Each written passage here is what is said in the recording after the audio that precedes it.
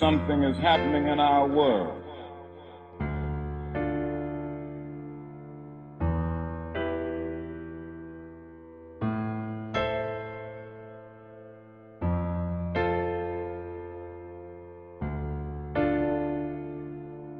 The world is all messed up.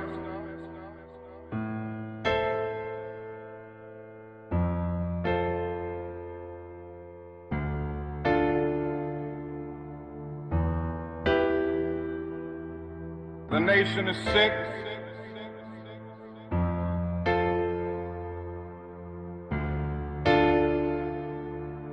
Trouble is in the land. Confusion all around.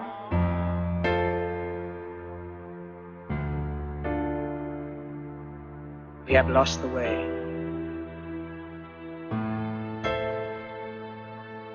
Greed has poisoned men's souls, has barricaded the world with hate. Our knowledge has made us cynical. We think too much, feel too little. We live in a state of fear. Every day we hear of war on the news, on the radio, and television. I think our society is run by insane people for insane objectives. If anybody can put on paper what our government and the American government, etc., and the Russian, Chinese, what they are actually trying to do, and what they think they're doing, I'd be very pleased to know what they think they're doing. I think they're all insane. But I'm liable to be put away as insane for expressing that. I don't have to tell you things are bad. Everybody knows things are bad. It's a depression. Everybody's out of work or scared of losing their job. A dollar buys a nickel's worth. Banks are going bust. Shopkeepers keep a gun under the counter.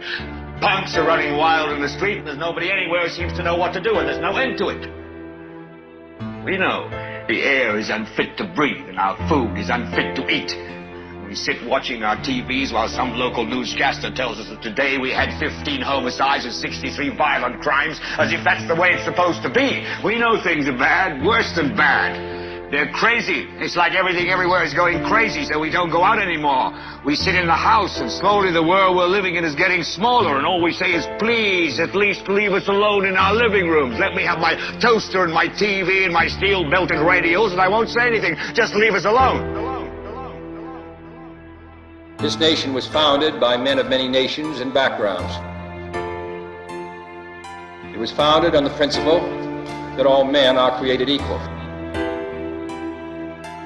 and that the rights of every man are diminished when the rights of one man are threatened. Today we are committed to a worldwide struggle to promote and protect the rights of all who wish to be free. This is our hope. This is a faith that I go back to the South with. With this faith, we will be able to hew out of the mountain of despair a stone of hope. With this faith, we will be able to transform the jangling discords of our nation into a beautiful symphony of brotherhood. With this faith, we will be able to work together, to pray together, to struggle together, to go to jail together, to stand up for freedom together, knowing that we will be free one day. Few will have the greatness to bend history itself, but each of us can work to change a small portion of events, and in the total of all those acts will be written the history of this generation.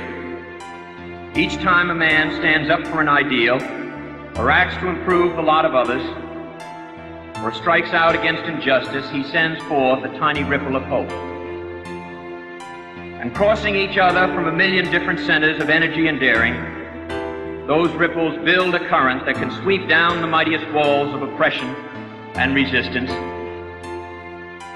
So we're saying give peace a chance. We're not thinking in terms of 10 years. We're thinking in terms of peace forever, And everybody's talking about now. I want peace now. We can get peace now if we want it now. All we have to do is awaken the power in the people. the people are unaware. It's like they're not educated to realize that they have power. They put the politicians in power. They vote for the local mayor. The people do it. But the system is so geared that everybody believes that the father will fix everything, the father being the government. Government will fix everything. It is all government's fault. You know, shake a fist at the government. Well, we are the government. The people are the government, and the people have the power. Few are willing to brave the disapproval of their fellows, censure of their colleagues, the wrath of their society. Moral courage is a rarer commodity than bravery in battle or great intelligence. Yet it is the one essential, vital quality for those who seek to change a world that yields most painfully to change. And I believe that in this generation, those with the courage to enter the moral conflict will find themselves with companions in every corner of the globe. In the long history of the world, only a few generations have been granted the role of defending freedom in its hour of maximum danger.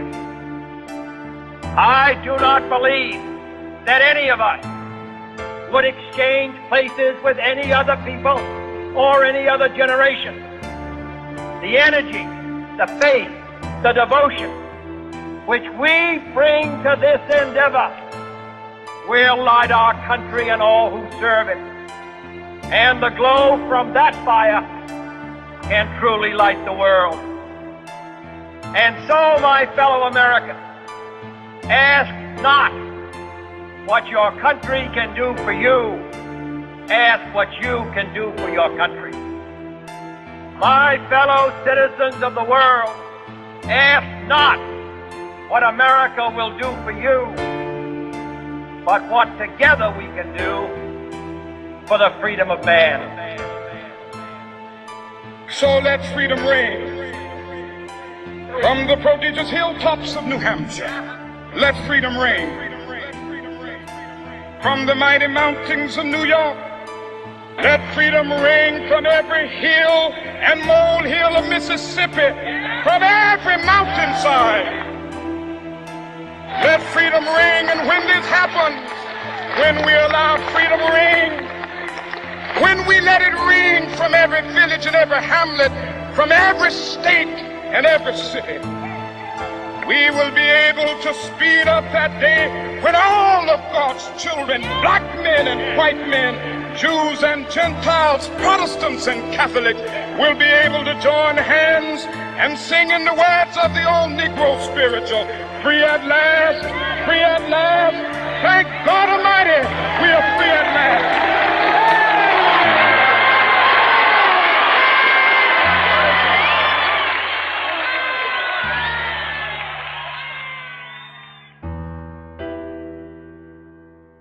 War is a game that's gone too far, you know.